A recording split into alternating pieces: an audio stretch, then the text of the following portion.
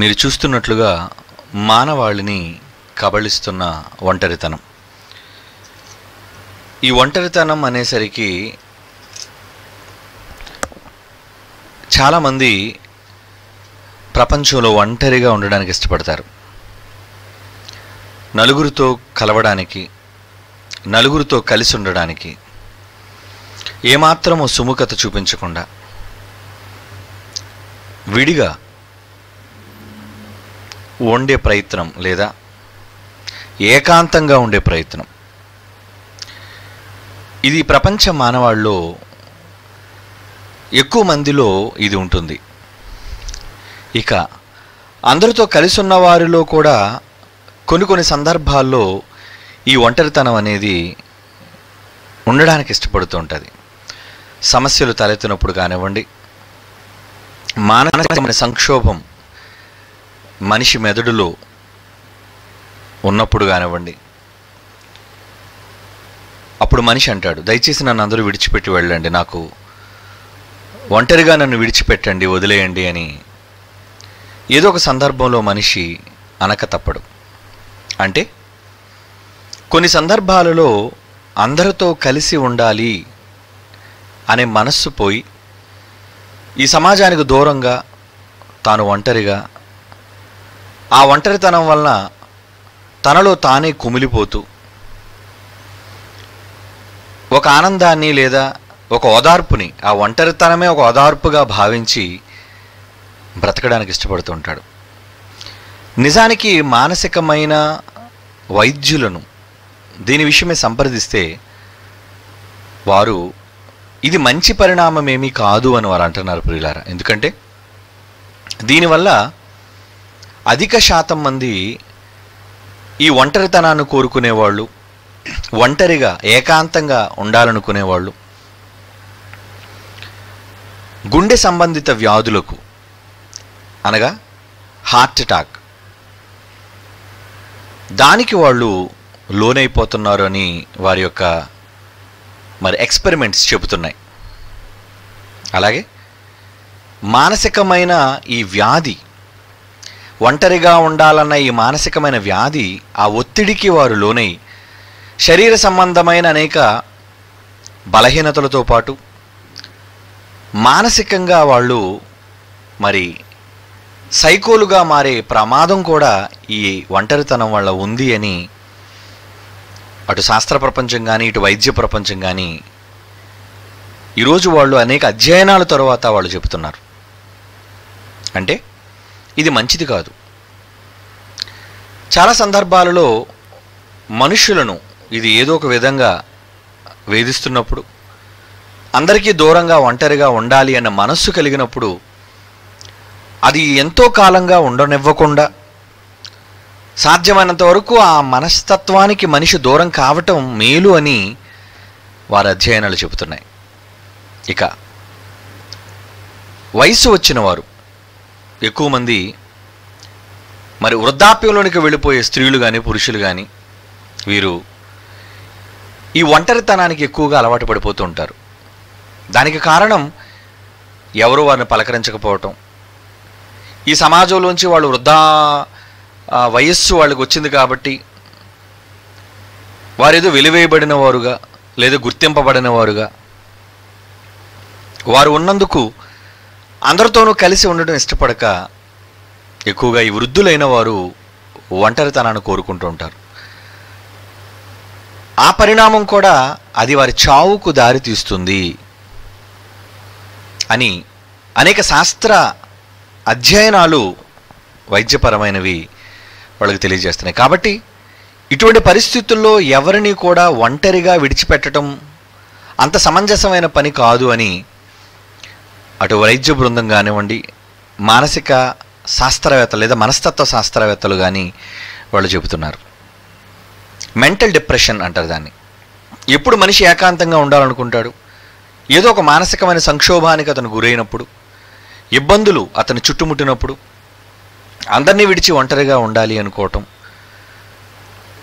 అలా కొద్దిసేపు అయితే పర్వాలేదు, ఏదో కాసేపు కొన్ని నిమిషాల మట్టుకు. కానీ ఒంటరితనానికి ఒకవేళ మనిషి అలవాటు పడితే అది అతనికి మంచిది కాదు. ఇలా మానవాళిని ఈరోజు ఈ ఒంటరితనం అనేది కబళిస్తోంది. దీనికి దేవుడు బైబిల్లో చెప్పిన మరి ఒక చక్కటి పర్యవసానం. ఎందుకు ఈ ఒంటరితనం, దేనికి మనం ఈ ఒంటరితనాన్ని కోరుకోవాలి, దాని విషయమై బైబిల్లో ప్రారంభ అధ్యాయంలోనే నిజంగా మనిషిని చేసినప్పుడు దేవుడు కలిగిన మనస్సును బైబిల్ నుంచి మనం చూడగలిగితే ప్రియులారా, ఆదామును నిర్మించాడు దేవుడు, సమస్తాన్ని ఆయనకి కావలసిన వాటన్నిటినీ సమకూర్చాడు. అలా సమకూర్చిన పిమ్మట ఆదికాండం 2వ అధ్యాయంలో ఏమంటున్నాడో చూడండి, 18వ వచనం. ఇది బైబిల్లోని తొలి పుస్తకం, తొలి మాటల్లో మనిషిని గురించిన ప్రస్తావన విషయంలో దేవుడు అంటున్న మాట ఏమని? ఆదికాండం 2వ అధ్యాయం 18వ వచనం చూడండి ప్రియులారా. దేవుడైన యెహోవా నరుడు ఒంటరిగా ఉంట మంచిది కాదు. నరుడు ఒంటరిగా ఉండుట మంచిది కాదు. ఏంటి, ఒంటరితనం మనిషికి మంచిది అంటున్నాడా కాదంటున్నాడా? ఒంటరితనం మనిషికి మంచిది కాదు. అది ఏ విధమైన ఒంటరితనమైనా కానివ్వండి, అది ఎవరికైనా కానివ్వండి, స్త్రీ పురుషుల్లో ఎవరికైనా కానివ్వండి, ఎప్పుడూ ఒంటరిగా ఎవరిని విడిచిపెట్టకూడదు. అప్పుడప్పుడు చూడండి, వైద్యులైన వారు కొన్ని సందర్భాల్లో డాక్టర్ చెబుతాడు ఏమని, దయచేసి నీ ఒంటరిగా విడిచిపెట్టకండి. ముఖ్యంగా మానసికమైన రుగ్మత బారిన పడిన వాళ్ళు, మెంటల్ డిప్రెషన్లో ఉన్న వాళ్ళకి, ఎస్పెషల్గా ఫ్యామిలీ మెంబర్స్కి కానీ స్నేహితులకు కానీ చెప్పేది ఏంటంటే, దయచేసి తను ఒంటరిగా ఉండనివ్వకండి. ఎందుకంటే ఒంటరిగా ఉండే ఆ మనస్తత్వం వారిలో చాలా భయంకరమైన మానసిక పరిస్థితులను నెలకొల్పుతుంది. ఎలా అంటారా, కొన్ని సందర్భాల్లో వాళ్ళు చావాలని కోరుకుంటారు. మనిషి ఎందుకు సడన్గా ఒక తప్పుడు నిర్ణయం తీసుకొని ఆత్మహత్య చేసుకోవాలని ఒక దారుణమైన పరిస్థితులకు లోనవుతున్నాడు అంటే, అలా ఒంటరిగా ఉండి ఆలోచించి ఏం చేయాలో అనే సరైన నిర్ణయం తీసుకోలేక, ఎవరైనా వచ్చి అతనికి సరైన సలహా ఇవ్వకపోవటం చేత ఒక తప్పుడు నిర్ణయంలోనికి ఆ మనిషి వెళ్ళిపోతాడు. అది ఆత్మహత్య. త్వరపడతాడు, వెంటనే తన ప్రాణాన్ని తీసుకుంటాడు. కనుక ఎక్కువ ఆత్మహత్యలు ఈరోజు ప్రపంచవ్యాప్తముగా దారుణంగా ప్రతిరోజు జరుగుతున్న ఈ ఆత్మహత్యల వెనుక ఉన్న ఆంతర్యం మనిషి ఒంటరితనం. అతను పరిస్థితులు సంక్షోభంలో మునిగిపోయినప్పుడు, మానసికమైన ఇబ్బందులు అతను ఎదుర్కొన్నప్పుడు వెంటనే అతను ఆలోచించుకోవడానికి ఒంటరితనాన్ని కోరుకుంటాడు, ఒంటరిగా వెళ్ళిపోతాడు. అలా ఒంటరిగా వెళ్ళి తన ప్రాణాన్ని తీసుకుంటాడు. ఎందుకంటే నలుగురు మధ్య తన ప్రాణాన్ని తీసుకోలేడు. అందుకే చూడండి, చనిపోయే వాళ్ళు ఎవరైనా చూడండి, ఏ ఆత్మహత్యకు సంబంధించిన దుర్ఘటనలో ఏదైనా సరే వాడు ఒంటరిగానే చచ్చిపోతాడండి, ఎవరో లేనప్పుడు సమయాన్ని చూసి. చివరికి యేసుకు అప్పగించిన ఇస్కరియోతు యోధా కూడా వాడు ఎక్కడికి పోయాడు, ఎక్కడో కొండపేటకు పోయాడండి వాడు. అవునా? వాడి మరణం ఎలా ఉంది? యేసును అప్పగించిన తర్వాత వాడి మనసులో ఉన్న దారుణమైన పరిస్థితులు వాడిని ఏమని ప్రోత్సహిస్తానంటే, ఇంక నువ్వు బ్రతకడానికి వీల్లేదు, వెళ్ళిపో. ఎక్కడికో పోయాడు, కొండ ప్రాంతానికి పోయాడు, కొండపేటకు పోయాడు. అక్కడున్న ఒక చెట్టుకు ఉరిపోసుకున్నాడు, అక్కడి నుంచి కింద పడ్డాడు, నడిమికి బద్దలైపోయింది, పేగులు బయటకు వచ్చేసాయి. అంత దారుణంగా వాడు చావు ఉండడానికి గల కారణం ఒంటరితనం వాడిని ఈడ్చుకుపోయింది. అంటే ఎప్పుడూ కూడా మనిషికి ఒంటరితనం అనేది మంచిది కాదు అని దేవుడు ప్రారంభంలోనే మనిషి యొక్క మనస్తత్వాన్ని గుర్తించి దేవుడు చెబుతున్న మాట. ఆదామున్నాడు, అయితే ఆదామును సంతోషపరచడానికి ఆయన చుట్టూ జీవరాశులు చాలా ఉన్నాయి. ఏమండి, జీవరాశులు లేవా? ఎన్నో ఉన్నాయండి. అలాగని సెలయేళ్ళు లేవా, చెట్లు లేవా, ఆహారం లేదా, ఆహ్లాదం లేదా, అన్నీ ఉన్నాయి. కానీ ఖచ్చితంగా అతనికి సలహా ఇచ్చి సాటి మనిషి సహాయం అతనికి కావాలి అన్న ఆలోచనతో దేవుడు చెబుతున్న మాట. మరలా చదవండి 2వ అధ్యాయం 18వ వచనంలో, దేవుడైన యెహోవా నరుడు ఒంటరిగా ఉండుట మంచిది కాదు, వానికి సాటి అయిన సహాయం వాని కొరకు చేయుదును. ఈరోజు ఒక మనిషికి సహాయం అండి, ఒక మనిషికి అవసరం అండి. ఏడు ఒంటరిగా ఒక నరుడు ఎంతకాలం ఉండగలడు, ఎక్కడ ఉండగలడు చెప్పండి? ఒకవేళ ఉండాలని ప్రయత్నించిన ఆ పరిస్థితి చాలా విషమ పరిస్థితి, దారుణమైనది. పెద్దలు చెబుతూ ఒక సామెత కూడా అన్నారు ఏమని, అన్ ఈవిల్ లేదా an idol man's mind is a devils work shop అన్నారు. అంటే ఒంటరితనంలో ఉండేవాడి యొక్క మెదడు దేనికి ప్రలోభానికి గురి చేసేదట వాడిని? అపవాదికి కర్మాగారం అట వాడు మనస్సు. వాడు ఒంటరితనాన్ని ఒకవేళ కోరుకుంటే వెంటనే ఏవో తప్పుడు ఆలోచనలు, ఎన్నో తప్పుడు విధానాలకు వాడు లోనైపోతాడు. కనుక ఒంటరితనం అనేది మంచిది కాదు. అందుకే అవ్వ అనే సాటి అయిన సహాయాన్ని దేవుడు మనిషికి అందించాడు. మనిషి ఎప్పుడు ఒంటరిగా బ్రతకలేడండి, పొరుగువాని సహాయం పొందాలి. ఏమంటే ఈరోజు సమాజంలో మనం బ్రతుకుతున్నాం అంటే పొరుగువాని సహాయం లేకుండా మనిషి ఏం బ్రతుకుతున్నాడు చెప్పండి? ఈరోజు మనం బ్రతుకుతున్నాము అంటే ప్రతి దానికి ఎదుటి వారి మీద ఆధారపడి బ్రతుకుతున్నాం. భోంచేయాలన్నా, పడుకోవాలన్నా, లేవాలన్నా, నడవాలన్నా, ఏం చేయాలన్నా ఖచ్చితంగా పొరుగువాని సహాయం, సహకారం నీకు కావాలి. అందుకే దేవుడు ఈ జగత్తును చేశాడు. ఈ జగత్తులో అనేక మంది మనుషులను మన అందరి కోసం సృష్టించాడు. మనుషులను ఎందుకు సృష్టించాడు? సాటి అయిన సహాయంగా ఎందుకు ఇచ్చాడు అంటే, మొదట ఆయన సంకల్పంలోని భాగం ఏంటంటే, నరుడు ఒంటరిగా ఉండటం వల్ల ఆయనకి ఎక్కువ మంది కుమారులు కావాలి అన్న ఉద్దేశం నెరవేరదు. కనుక అవ్వని ఇవ్వటం వల్ల, వీరిద్దరు ఏకం కావటం వల్ల ఆయన సంకల్పం నెరవేరుతుంది. ఎలా అంటే ఎక్కువ మంది పిల్లలు కావాలి, అది మొదటిది. రెండోది, ఒకరికి ఒకరు సహకరించుకోవాలి, సాటి అయిన సహాయం అన్నాడు. కనుక ఒంటరితనం ప్రమాదకరమైంది. కాబట్టి ఎప్పుడూ కూడా ఒంటరి మనిషికి మరొకరు తోడు అనేది అవసరం. అతనికి సహాయం చేసేవారు అవసరం.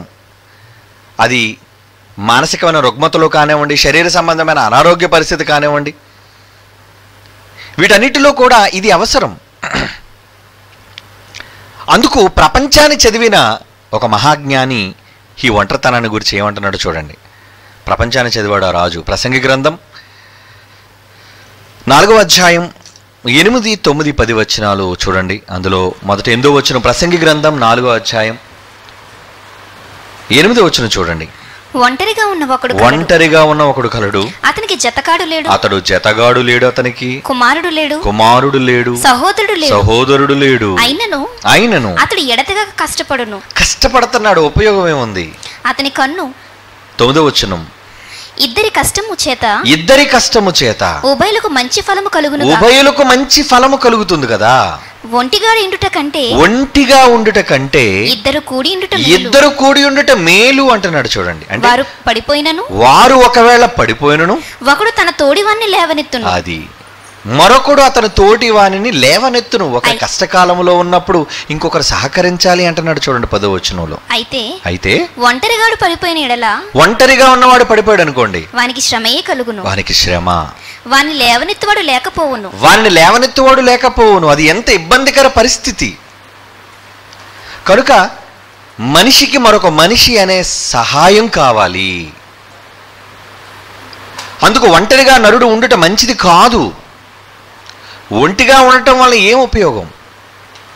అందుకే ప్రపంచాన్ని తన మేధస్సు చేత మరి అనుభవించి దాని సారాన్ని రుచి చూసిన సొలొమోను గారు ఏమంటున్నారండి? ఒంటిగా ఉండుట కంటే ఇద్దరు కూడి ఉండుట మేలు. ఒంటరిగా ఎవరిని విడిచిపెట్టకండి. ఏ కారణం చేతని ఎవరినైనా విసర్జించినప్పుడు పోలే, మంచి గతి పట్టింది వీడికి, ఒంటరిగా అయిపోయాడు అని అనుకుంటే ఆ ఒంటరిగా ఉన్న మనిషికి ఓదార్పు అవసరం. ఖచ్చితంగా ఒంటరిగా ఉన్న మనిషిని మీరు ఏం చేయాలి? చేరదీయాలి, అతనితో మాట్లాడాలి, అతను పలకరించాలి. చాలా సందర్భాల్లో వెలివేత, అంటే సమాజం అతను వెలివేసినప్పుడు, అతను పట్టించుకోలేనప్పుడు ఆ ఒంటరితనం అతన్ని ఎంతగానో బాధిస్తుందండి. ఏమండి, మన వీధిలోనికి వెళ్ళేటప్పుడు ఎవరు మనల్ని పట్టించుకోవట్లేదు అనుకోండి, ఇరుగు పొరుగు వారు ఎవరో మనతో మాట్లాడలేదు అనుకోండి, మనం కనీసం పలకరించినా సరే పలకరింపు చేయట్లేదు అనుకోండి, అది ఎలా ఉంటుంది ఆ పరిస్థితి? బయటకు చెప్పుకోలేము, కానీ ఎందుకో ఎక్కడో చెప్పుకోలేని ఒక భయంకరమైన వేదన మనల్ని తినేస్తుంటుంది. ఏంటి కారణం? ఎందుకు నన్ను వెలివేస్తున్నారు? ఎందుకు నన్ను పట్టించుకోవటం లేదు? యోహాను సువార్త చూడండి, మంచి మాట. 9వ అధ్యాయం యోహాను సువార్త 35వ వచనం. యోహాను సువార్త 9వ అధ్యాయం 35వ వచనం. పరిసయ్యులు ఒకరిని వెలివేసేశారు పాపం. ఎందుకు? వాడేదో గుడ్డివాడు, ఏమండి, దేవుడు వాడికి స్వస్థత ఇచ్చాడు, అందుకు వాడి సమాజంలోంచి వెలివేశారని తెలుసుకొని యేసు విని వానిని కనుగొని అంటే యేసు వెతుక్కుంటూ వెళ్ళాడు. చూడండి, ఏమండి, అవసరమా? సమాజము చేత వెలివేయబడిన వ్యక్తిని వెతుక్కుంటూ యేసుక్రీస్తు అంతటి వ్యక్తి ఆయన దగ్గరికి ఎందుకు వెళ్ళాలి? అవసరమా? అవసరం. వాడు ఏ డిప్రెషన్లోకి వెళ్ళిపోతాడు. ఎందుకంటే ముందు మనిషికి వచ్చే రోగం మానసికమైన రోగం అండి. శరీర సంబంధమైన రోగం వేరు. అప్పుడు ఎలాగా పొరుగువాని సహాయం కావాలి ఏంటి? జ్వరం వచ్చి మంచాన్ని పెడితే కనీసం అన్నం పెట్టేవాళ్ళు కావాలి కదండి, మందులు వేసేవాళ్ళు కావాలి కదండి, మంచి చెడ్డలు చూసేవాళ్ళు కావాలి కదండి. మన రోగాన్ని బారిన పడినప్పుడే పొరుగువాని యొక్క అవసరత మనకు తెలుస్తుంది. అలాగని ఒంటరిగా ఒక వ్యక్తిని గదిలో పెట్టేసాం అనుకోండి, వెంటనే పిలుస్తుంటాడు ఎవరో ఒకరు. ఎవరు లేరా? ఎవరో ఒకరు వచ్చి కూర్చోండి. మీరు నమ్మరండి, మా అమ్మ దగ్గరికి వెళ్తానండి నేను చూడడానికి. ఆవిడ ఎప్పుడు నూటంబడి ఒకటే మాట, ఇక్కడ కూర్చో, ఇక్కడ కూర్చో, నన్ను వదిలి వెళ్ళొద్దు, నన్ను వదిలి వెళ్ళొద్దు. ఆవిడ నూటంబడి ఎప్పుడు అదే మాట పదే పదే నేను వింటుంటానండి. అలాగని ఆవిడ ఒంటరిగా లేదు, చుట్టూ చాలామంది ఉన్నారు. చాలామందిని ఆవిడకి భద్రత కోసం ఆవిడ చుట్టూ పెట్టాం.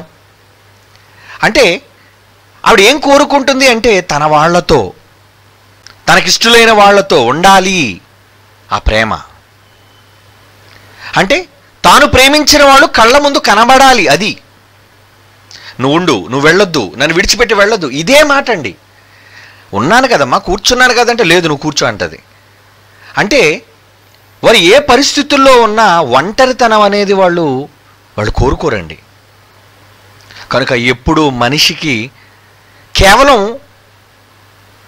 సహాయం అంటే ధన సహాయమే కాదండి. చాలామంది ఏంటంటే తల్లిదండ్రులు ముసలోళ్ళు అయిపోయిన తర్వాత ఏమని అనుకుంటారంటే, ఏమండి మేము ఉద్యోగాలు చేస్తున్నామండి, మేము ఇప్పుడు ఎలాగండి వాళ్ళు పరామర్శించగలం?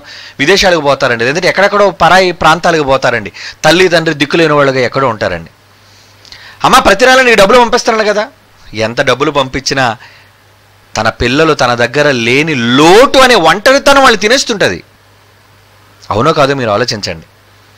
మన చుట్టూ ఎంతమంది అయినా ఉండొచ్చు, మన చుట్టూ ఎంతమంది అయినా మనం పలకరించవచ్చు, కానీ మన వాళ్ళు ఆప్యాయంగా మనం పలకరించకపోవటం అనేది ఒక పెద్ద ఒంటరితనం. అది దానివల్ల వాళ్ళ మెంటల్ డిప్రెషన్లోకి వెళ్ళిపోతారు.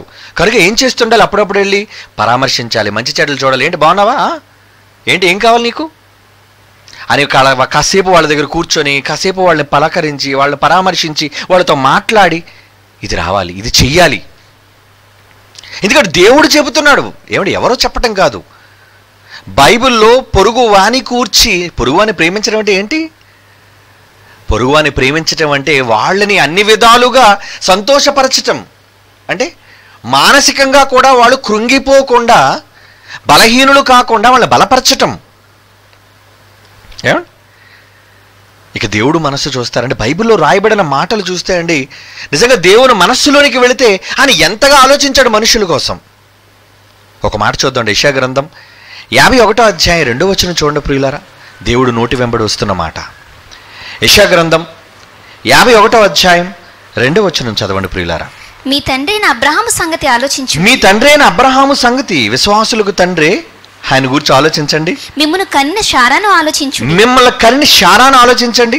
అతడు ఒంటరి ఉండగా, దేవుడు అంటాడు చూడండి, అతడు ఒంటరి అయి ఉండగా నేను అతన్ని పిలిచి తిని. ఏంటి అబ్రహాముని ఎందుకు పిలిచాడు దేవుడు? ఎందుకు పిలిచాడట అబ్రహాము? ఎందుకు పిలిచాడండి అంటే యేసు మనస్సు చూసాం ఇందాకడ. యేసు మనస్సు ఏంటి? శాస్త్రులు పరిచయులు సమాజపు వారు అతను వెలివేశారని తెలుసుకుని వెతుక్కుంటూ యేసుప్రభు వెళ్ళిపోయాడు. ఎక్కడ అతను ఒంటరిగా ఫీల్ అవుతాడేమోనని అతను మానసికంగా బలపరచడానికి, కౌన్సిలింగ్ ఇవ్వడానికి. ఈరోజు సమాజంలో సభల ద్వారా మనం పెడుతున్న ఏంటి? కౌన్సిలింగ్ అంటారు దాన్ని. వాక్యం ద్వారా వాళ్ళ మనస్సులను ప్రేరేపించడం, వాళ్ళని మానసికంగా బలపరచటం.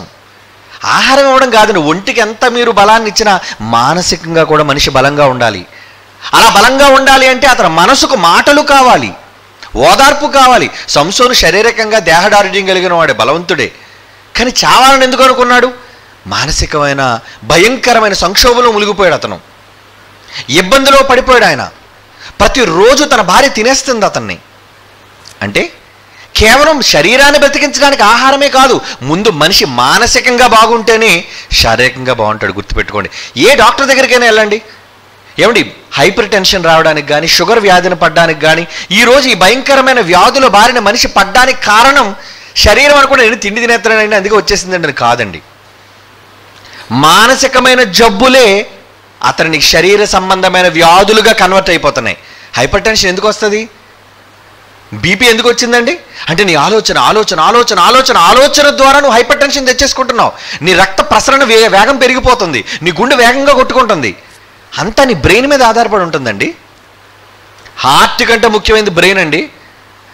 చాలా సందర్భాల్లో క్లినికల్ డెత్ అంటే గుండె ఆగిపోవడాన్ని మనిషి చావడంగా గుర్తించరండి, మెదడు ఆగిపోవడాన్ని చావుగా గుర్తిస్తుంది ఈ వైద్య ప్రపంచం. అంటే మానసికంగా అతని బ్రెయిన్ డెడ్ అయిపోవాలి, బ్రెయిన్ డెడ్ అంటారు దాన్ని. ఎందుకంటే గుండె ఆగిపోతుంది చాలా సందర్భాల్లో, లబ్ డబ్ అని కొట్టుకుని దుండిపోద్ది. అలాగే మనిషి చచ్చిపోయాడు అనుకోకండి. అందుకే చాలా సందర్భాల్లో గుండెని ప్రెస్ చేయడానికి, మళ్ళీ గుండెని ఆడించడానికి, కదిలించడానికి ఆ గుండె మీద బాదుతారు, ఎన్నో రకాల ప్రయత్నాలు చేస్తారు. కనుక ఆ గుండె ఆగిపోయినా మరలా తిరిగి స్టార్ట్ అవుతుంది అది. కనుక గుండె ఆగడం చావటం కాదు, మా మెదడు చావటం. అంటే మెదడేనండి టోటల్ బాడీని కంట్రోల్ చేసే ఒక గుండె కన్నా ప్రాముఖ్యమైన ప్రధానమైన పరికరం, ప్రధానమైన అవయవం మెదడు. దానిలో ఎన్నో ఆలోచనలు. ఆలోచనకు ఎప్పుడు కూడా ఒంటరితనం అనే పరిస్థితిని కల్పించకూడదు. అప్పుడప్పుడు చూడండి, ఎక్కువ హైపర్ టెన్షన్కి గురై మనిషి మరి హార్ట్ అటాక్ బారిన పడడానికి కారణం ఏంటంటే చూడు, గొడవల్లో ఎక్కువగా అతన్ని మాట్లాడించడం కానీ, ఎక్కువగా అతన్ని రెచ్చగొట్టడం కానీ, భయంకరమైన మాటల ప్రయోగంలో రే ఆపే, ఇంకా మాట్లాపే టెన్షన్ పెట్టేస్తుంటారు మాట్లాడి. భార్యలు భర్తలు పెట్టే టెన్షన్ కానీ, భర్తలు భార్యలు పెట్టే టెన్షన్ కానీ, మానసికంగా వాళ్ళు చాలా ఇబ్బంది పెట్టేస్తుంటారు మాటలతో. దానివల్ల ఏంటంటే వాళ్ళ మెదడు ఆ మాటలు విని విని తట్టుకోలేక గుండె అయిపోద్ది. అంటే మెదడు మాటలు వింటే గుండె ఎందుకండి అయిపోయింది, ఆలోచించండి. కనుక మెదడు ఎంత ప్రధానమైన భాగం, ఆ భాగానికి ఎప్పుడు ఒంటరితనాన్ని అనేది ఇవ్వకూడదు. ఆలోచించేది, నిర్ణయాలు తీసుకునేది అదే. కాబట్టి కనుక ఎప్పుడైతే ఒంటరిగా ఉన్నాడో అబ్రహాముని దేవుడు ఏం చేస్తున్నాడంటే, ఎంత మంచి మాట రాయబడింది, మీ తండ్రి అయిన అబ్రహాము సంగతి ఆలోచించండి ఒక్కసారి. మిమ్మును కనిన షరాను ఆలోచించండి. అతడు ఒంటరి అయి ఉండగా నేను అతని పిలిచాను. దేవుడు అబ్రహాముని ఎందుకు పిలిచాడు? నువ్వు ఒంటరిగా ఉన్నావు కదా, నేను రా, నా దగ్గరికి రా. ఒంటరిగా ఉన్న వాళ్ళ దగ్గరికి ఎప్పుడు వెళ్ళాలి, ఒంటరిగా ఉన్న వాళ్ళతో ఎప్పుడు మాట్లాడాలి, వాళ్ళ మానసికంగా బలపరచాలి. కనుక దేవుడు మనస్తత్వం కూడా చూసారు ఎలా ఉందో. అతన్ని ఆశీర్వదించి ఏమంటున్నాడు, అతన్ని పెక్కుమంది అగినట్లు చేసి తిని. నాయన చాలా మంది పిల్లలు నీకు పుడతారు, నేను ఏం దిగులు పడకంటే, ఎందుకంటే పిల్లలు లేరని దిగులు పెట్టుకున్నాడు ఆయన. నా సేవకుడని ఎలియాజరుకే మొత్తం ఆస్తి అంత ఇచ్చేయాలా, నాకు పిల్లలు లేరు, వారసులు లేరు, ఎంత వయసు వచ్చేసింది, ముసలోడిని అయిపోతున్నాను, 70 ఏళ్ళు దాటేసాయి, ఏంటి నా పరిస్థితి?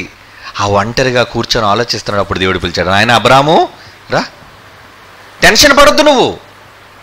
ఆ ఒంటరితనాన్ని పోగొట్టడానికి దేవుడు పిలిచి చక్కటి వరం ఇచ్చాడు. నువ్వు భయపడక నాయన, నీ గర్భాన్ని పండిస్తాను. ఎంత ఓదార్పు ఆ మాట. ఎందుకో తెలుసా, దేవుడు ఇంత చక్కటి ట్రీట్మెంట్ మనిషికి ఇవ్వడానికి కారణం ఏంటనుకుంటారు? ఏమండి, భూమి మీద మనుష్యులు అనే మనము రాకముందు, పరలోకంలో ఎవరు లేకముందు దేవుడు ఒంటరిగా అనుభవించిన భయంకరమైన ఒంటరితనం. యేసు లేనప్పుడు, లోకం లేనప్పుడు, ఎవరూ లేనప్పుడు, ఆయన మాత్రమే ఒంటరిగా ఉన్నప్పుడు ఆ ఒంటరితనం ఏంటో ఆయనకు తెలుసు. ఒకే ఒక శక్తిగా ఆయన ఒక్కడు మాత్రమే ఉండేవాడు. తర్వాత కదండి యేసును కన్నాడు, తర్వాత కదండి పరిశుద్ధాత్మనికి జన్మనిచ్చాడు, తర్వాత కదండి అనేక మందికి మనకి జన్మనిచ్చాడు, సృష్టిని కలుగు చేశాడు, తన చుట్టూ పిల్లలు ఉండాలని కోరుకున్నాడు. ఏమండి, కనుక దేవుని యొక్క మనస్సు ఏంటంటే ఒంటరితనం యొక్క భయంకరమైన పరిస్థితిని అర్థం చేసుకున్న వ్యక్తిగా దేవుడు శక్తిగా ఏం మాట్లాడుతున్నాడు చూడండి. ఇర్మియా గ్రంథం 49వ అధ్యాయం 11వ వచనం చూడండి ప్రియులారా. ఇర్మియా గ్రంథం 49వ అధ్యాయం 11వ వచనం. అనాథలగు నీ పిల్లలను విడువు, నేను వారిని సంరక్షించేదను. నీ విధవరాండ్రు నన్ను ఆశ్రయించండి. ఏంటి, విధవరాండ్రు కోసం, అనాథల కోసం చెప్తున్నాడండి. ఏమిటి, అనాథల దగ్గర ఉన్నది ఏంటి? అనాథ అంటే ఏంటనమాట, పలకరించే తండ్రి లేడు, ఆదరించే తల్లి లేదు, అన్నదమ్ములు లేరు, అక్క చెల్లెలు లేరు, నా అనుకున్న వాళ్ళు ఎవరు లేని వారే అనాథలండి. అలాంటి అనాథల గురించి మాట్లాడుతున్నాడు చూడండి. ఏమని, అనాథలకు నీ పిల్లలను విడువుము, నా దగ్గర వదిలేయి, నేను వారిని సంరక్షిస్తాను, నేను వారి కేర్ తీసుకుంటాను అంటున్నాడు చూడండి. నేను వాళ్ళని పట్టించుకుంటాను. నీ విధవరాండ్రు భర్త చచ్చిపోయాడు, పిల్లలు లేరు, విధవగా మిగిలిందామే, ఒంటరిగా ఉండిపోయారు. వాళ్ళ ఆలోచనలు అదే ఆలోచనలో ఉన్నారు వాళ్ళు నా దగ్గరికి పంపించు, నేను వాళ్ళని ఆదరిస్తాను అంటున్నాడు చూడండి. అంటే దేవుని యొక్క మనస్సు చూడండి ప్రియులారా. ఒంటరితనాన్ని ఏమాత్రం మనిషికి దరిచేరనివ్వకుండా తన కాపుదల, తన ఆదరణ ఇస్తానంటున్నాడు చూడండి మనిషికి. ఎందుకంటే మనిషిని ముందుగా కబలించేది ఆ ఒంటరితనమే. ఒంటరితనంలోనే మనిషి పొరపాటు చేస్తాడు, ఒంటరితనంలోనే మనిషి తప్పుడు నిర్ణయాలు తీసుకుంటాడు. అవి ఎప్పుడు నిర్ణయం తీసుకుంది? ఆదాము లేని ఒంటరితనంలో. అవునా? ఈరోజు మానవాళి అంతా ఈ దారుణమైన పరిస్థితుల బారిన పడ్డానికి కారణం ఒంటరిగా ఉన్న అవ్వ.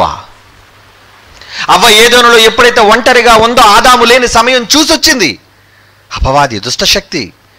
ఆమెను చెడగొట్టింది మాటల చేత, ఆమె మానసిక పరిస్థితిని పాడు చేసింది. అంతే, తప్పుడు నిర్ణయం తీసుకునేటట్లుగా ఆమె మనస్సును మార్చేసిందండి. కాబట్టి ప్రియులారా, ఎప్పుడు కూడా ఒంటరి మనిషి ప్రమాదం బారిన ఉన్నాడు కనుక ఒంటరిగా ఎవరిని విడిచిపెట్టకూడదు.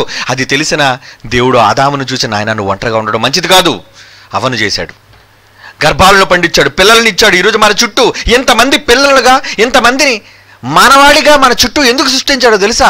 ఒంటరిగా ఏముంటావయ్యా నువ్వు? అన్నీ ఉన్నా, సకల సౌకర్యాలు ఉన్నా, నీతో పలకరించి మాట్లాడే మనిషి లేకపోతే పర్లేదండి నేను ఉండగలనండి నువ్వు అనుకుంటున్నావేమో, అది ఇప్పుడు తెలీదు. నువ్వు నిజంగా వెళ్ళి ఒంటరిగా ఎక్కడో ఏదో ఒక గ్రహం మీద నేను విడిచిపెట్టేస్తే అక్కడ నీకు కావలసినవన్నీ ఇచ్చినా మనిషి కనబడకపోతే నువ్వు పడే తపన, వేదన, బాధ అది నీకు తెలియదు, అనుభవిస్తేనే కానీ. కనుక ఒంటరిగా ఉండడానికి ప్రయత్నం చేయకండి ఎప్పుడును. దేవుడు కూడా ఒంటరిగా ఉన్న వాళ్ళని చూచి దేవుడు అంటున్న మాటలు, హెబ్రీ పత్రిక 13వ అధ్యాయం 5వ వచనం చూడండి. రెండో మాటలు ఏమంటున్నాడు? హెబ్రీలకు రాస్తున్న పత్రిక 13వ అధ్యాయం 5వ వచనం, నిన్ను ఏ మాత్రమును విడువను, నిన్ను ఎన్నడును ఎడబాయను. ఎందుకు ఎడబాయను అంటున్నాడు? నేను వదిలేస్తే నువ్వు ఒంటరివాడు అయిపోతావు కదా. నేను విడిచిపెట్టేస్తే నువ్వు ఒంటరివాడు అయిపోతావు, ఒంటరిదాని అయిపోతావు. ఎలా విడిచిపెట్టాలి నిన్ను? ఎన్నడును అంటున్నాడు చూడండి. నేను ఏ మాత్రమును విడువను, నిన్ను ఎన్నడును ఎడబాయను అని ఆయనే చెప్పాను కదా. అవును కదా. విడిచిపెడతాడు ఆయన? నిన్ను విడిచిపెట్టలేడండి. మీరు అనుకుంటున్నారేమో నేను ఒంటరిగా ఉన్నానని. లేదర్రా, మీరు ఒంటరిగా ఉన్న దేవుడు ఎప్పుడూ కూడా మీ చుట్టూ ఉండి మిమ్మల్ని ఆదరించడానికి, ఏదో మాటల ద్వారా మిమ్మల్ని ప్రేరేపించడానికి చూస్తూనే ఉన్నాడు ఆయన. ఎందుకంటే ఒంటరితనం ఎలాంటి దారుణమైన నిర్ణయాలు మీ చేత తీసుకునేటట్టుగా చేస్తుందేమోనన్న భయం ఆయనలో ఉంది. అది మనిషిని భయంకరమైన పరిస్థితులకు నడిపిస్తుందని తెలుసు ఆయనకి. యేసుక్రీస్తు ఒక మంచి మాట అంటున్నాడండి. యోహాను సువార్త తన తండ్రి గురించి మాట్లాడుతున్నాడు చూడండి. యోహాను రాసిన సువార్త 8వ అధ్యాయం 29వ వచనం చూడండి ప్రియులారా. యోహాను సువార్త 8వ అధ్యాయం 29వ వచనం, నన్ను పంపాడా తండ్రి, మా నాన్న నాకు తోడై ఉన్నాడు. ఆయనకి ఇష్టమైన కార్యం, ఆయనకి నచ్చిన ప్రతి పనిని నేను ఎల్లప్పుడూ చేస్తాను నేను. కనుక ఆయన నన్ను ఒంటరిగా విడిచిపెట్టలేదని చెప్పాను. ఎంత మంచి మాట అండి. ఆయన నన్ను ఎప్పుడూ ఒంటరిగా విడిచిపెట్టలేదు. అంటే ఎప్పుడూ కూడా కొడుకు వెన్నంటి ఉండేవాడు, తండ్రి వెన్నంటి ఉండేవాడు, ఒంటరితనాన్ని భరించలేనివాడు. ఏమండి, మన పిల్లలు తప్పటడుగులు వేస్తున్నప్పుడు, నడుస్తున్నప్పుడు వాళ్ళని విడిచిపెడతాం, చేయి విడిచిపెడతాం. వాడు ఇంకా అవకాశం దొరికింది కానీ ఎటు పడితే వాడు వెళ్ళిపోతుంటాడు వాడు. అప్పుడు మనం ఏం చేస్తుంటాం? వాడిని అలా కాపలా కాసుకుంటూ వాడి చెయ్యి ఎక్కడ పడిపోతాడా, ఎక్కడ ఏ ప్రమాదం వాడికి జరుగుతుందని అలా వాడిని కనిపెట్టుకునే ఉంటుందండి తల్లి కానీ తండ్రి కానీ. విడిచిపెట్టేశారా వాడిని? లేదు, వాడికి స్వతంత్రం ఇచ్చినా వాడిని కనిపెడుతూ ఉన్నారు. ఎందుకంటే వాడికి ఉన్న ఒంటరితనం అక్కడ మంచిది కాదు. ఇక యేసుని గురించి ఏమన్నాడు చూడండి ఆయన. యేసు ఏమంటున్నాడు చూడండి, మళ్ళీ ఎంత మంచి మాట అంటున్నాడు ఆయన. నా తండ్రి నన్ను ఒంటరిగా విడిచిపెట్టలేదు. అంటే యేసు చేస్తున్న ప్రతి పని వెనక ఎవరున్నారని ధీమాతో చేశాడు ఆయన. ఆయన ఒంటరి కాదండి, చూస్తున్నాడు. మా నాన్న ఉన్నాడు. మా నాన్న వచ్చాడు. మా నాన్న చూస్తున్నాడు. వారు ఉన్నారనే ధైర్యం, వాళ్ళు పలకరిస్తున్నారనే నిబ్బరం, ఇవన్నీ యేసుప్రభువు కూడా మహాశక్తిగా భూమి మీదకి వచ్చినప్పుడు కూడా ఆయన ఎక్కడ ఒంటరిగా ఫీల్ అవుతాడేమోనని తండ్రి అలా వెన్నంటి కుమారుడితో కూడా ఉన్నాడండి. చచ్చిపోయేటప్పుడు అన్నాడండి ఆఖరిలో ఆ మాట, నా చెయ్యి వదిలేసావా నాన్న అని. అంటే లేదురా, నేనున్నాను నాన్న, నేను విడిచిపెట్టలేదు, నిన్ను ఎడబాయలేదు. యోహాను సువార్త 16వ అధ్యాయం 32 వచనంలో ఏమంటున్నాడు చూడండి. యోహాను సువార్త 16:32. ఇదిగో మీలో ప్రతి వాడు ఎవని ఇంటికి వాడు చెదిరిపోయి నన్ను పట్టుకునేసరికి మీరందరూ పరారైపోతారు. శిష్యులందరూ పరారు. వచ్చేసింది ఆ టైము. అయితే మీరందరూ నన్ను విడిచిపెట్టి వెళ్ళిపోయినా తండ్రి నాతో ఉన్నాడు గనుక నేను ఒంటరిగా లేను. అంటే ధైర్యం చూసారా? సిలువనెక్కడానికి యేసుకున్న ధైర్యం ఏంటండి? తండ్రి వెనక ఉన్నాడన్న ధైర్యం, తనతో పాటు ఎవరో ఉన్నారన్న ధైర్యం. అవునా? అవునండి. అప్పుడప్పుడు చూడండి, బడికి వెళ్ళేటప్పుడు మనకి వెళ్ళడం ఇష్టం ఉండదండి. వెళ్ళేటప్పుడు అమ్మను కూడా రమ్మంటారా, నువ్వు రా. ఎక్కడికి వస్తుంది అమ్మ? బడి నిన్ను స్కూల్ దగ్గర విడిచిపెట్టినంత వరకు రాగలదు. ఆ తర్వాత కూర్చోమని వాళ్ళు అమ్మ కూర్చోమ్మ, నువ్వు కూర్చో ఉంటుంది ఏంటి ఆవిడ. అంటే ఎందుకు ఉండమంటున్నావు? అది మనకి ఒక ధైర్యం, మన వాళ్ళు ఉన్నారు. యేసుక్రీస్తు వారు కూడా భూమి మీద ఈ కార్యాన్ని చేయడానికి వచ్చినప్పుడు ఎక్కడ ఒంటరిగా ఫీల్ అవుతాడేమోనని తన కుమారుని గురించి ఏమన్నాడు? నాన్న ఉన్నాను నాన్న, నేను నీతో ఉన్నాను రా, నువ్వు చెయ్యి, నీ పని చెయ్యి, నువ్వు బలహీన పడద్దు. యేసు ప్రభువు కూడా నా మానసిక ధైర్యం ఏంటో చూసారు. ఆయన కూడా బలహీనుడయ్యాడు కదండి, శరీరంలో ఉన్నాడు కదండి. ఆయనకు వచ్చింది ధైర్యం. ఏమని ధైర్యం? ఎక్కడి నుంచి వచ్చింది ధైర్యం? అరే మీరందరూ శిష్యులుగా ఉండి నన్ను విడిచి వెళ్ళిపోయినా మా నాన్న మాత్రం నన్ను విడిచిపెట్టలేదు, ఆయన నాతో ఉన్నాడు. అదే అంటున్న మాట యోహాను సువార్త 16:32లో. తండ్రి నాతో ఉన్నాడు గనుక నేను ఒంటరిగా లేను. అంటే ఒకళ్ళు తండ్రి లేకపోతే నేను ఒంటరివాడేనా? భయం ఏంటి? ఒంటరిగా ఎక్కడికైనా వెళ్ళడానికి భయమే కదండి. చీకట్లో ఒంటరిగా ఉంటే భయం. ఓ తోడు రావచ్చు కదా అంటాడు. ఏమండి? ఎక్కడికైనా వెళ్ళడానికి అలా తోడు రావచ్చు కదా అంటారు. అంటే సహజంగా మనిషి ఒంటరితనాన్ని ఇష్టపడ్డు. అలా యేసుక్రీస్తు వారికి కూడా తోడుని ఇచ్చేవాడుగా తండ్రి ఉన్నాడు. ఏమండి? అంటే నిజంగా ఒంటరితనం అనేది మనిషిని ఎంత ఇబ్బంది పెడుతుందో ఆలోచించండి ప్రియులారా. దేవుడు కూడా మనమంతా పరలోకంలో దేవుని గర్భంలో ఉన్నప్పుడు మనమంతా ఉన్నవారు అక్కడి నుంచి వచ్చాం. తరతరముల నుండి మన నివాస స్థలం ఏది? పరలోకం కాదు. 90వ కీర్తన 1వ వచనంలో ఏమన్నాడు? తరతరముల నుండి మాకు నివాస స్థలము నీవే. నీ గర్భంలో ఉన్నాం మేమంతా. కోటాను కోట్ల సంవత్సరాల క్రితం భూమి మీదకి రాకముందు మేమంతా నీ కడుపులో ఉన్నాం. కానీ దేవుడు ఎప్పుడు ఒంటరితనం ఫీల్ అయ్యాడు తెలుసా? ఎప్పుడైతే ఆ గర్భంలో నుంచి మనమంతా పిల్లలుగా వచ్చి భూమి మీదకి వచ్చేసామో తన పిల్లలంతా ఎక్కడికో వెళ్ళిపోయినట్టుగా బాధపడుతున్నాడండి ఆయన. తన పిల్లలందరూ తను విడిచిపెట్టి వెళ్ళిపోయినట్టుగా బాధపడుతున్నాడండి. అందుకే ఏమన్నాడు? నేను మిమ్మల్ని విడవను, నేను మిమ్మల్ని ఎడబాయను. తన దగ్గర ఉంటే ఇంకెందుకండి? తన దగ్గర ఉంటే తను ఒంటరిగా ఫీల్ అవడు. తన దగ్గర నుంచి వెళ్ళిపోయారు కాబట్టి బాధ. భూమి మీదకి వెళ్ళిపోయారు వాళ్ళు. మరి నేనేం చేయాలి? వాళ్ళు భూమి మీద ఉంటే నేను ఎలా ఉండగలను? ఇక్కడ దేవుడు మనసు చూసారా? భూమి మీద తన పిల్లల్ని పెట్టుకొని తండ్రిగా ఆయన పరలోకంలో ఎలా ఉండగలడు? అందుకే ఏమన్నాడు ఆయన? నేను వచ్చేస్తాను, నేను నీ దగ్గరికి వచ్చేస్తాను, నీతోనే నేను ఉంటాను. ఏంటి యేసును గూర్చి అంటున్నాడని మీరు అనుకుంటున్నారేమో. ఏమండి అంతానే యేసు అంటే పక్షపాతం అండి, దేవుడు యేసుతో కూడా ఉన్నాడండి, ఆయన బలపరచడానికి యేసుతో కూడా తిరిగాడండి అనుకుంటున్నారు. లేదర్రా, మీ అందరితో కూడా ఉన్నాడు ఆయన. కొరింథీయులకు రాసిన 2వ పత్రిక 6వ అధ్యాయం 18వ వచనం చూడండి. 2 కొరింథీ పత్రిక 6వ అధ్యాయం 18వ వచనం. నేను వారి మధ్య నివసించి సంచరింతును. ఎక్కడ నివసిస్తారట ఈయన? పరలోకం కదా. ఒరే మీరు లేని పరలోకం నాకెందుకు నాయన? నేను వారి మధ్య నివసించి వారిలో నివసించి సంచరించేదనో. మీ చుట్టూ తిరగడం నాకు ఇష్టం కానీ, మీరున్న దగ్గర నా జీవితం ఉండాలనుకోవడం నాకు ఇష్టమే కానీ, మీకు దూరంగా పరలోకంలో నేను ఎలా ఉంటాననుకున్నారా? నేను మిమ్మల్ని చేర్చుకుంటాను, మీకు తండ్రిగా ఉంటాను. నేను మీరు నాకు కుమారులను కుమార్తెలనై ఉందురు. సర్వశక్తిగల ప్రభువు చెప్పుచున్నాడు. ఏమండి?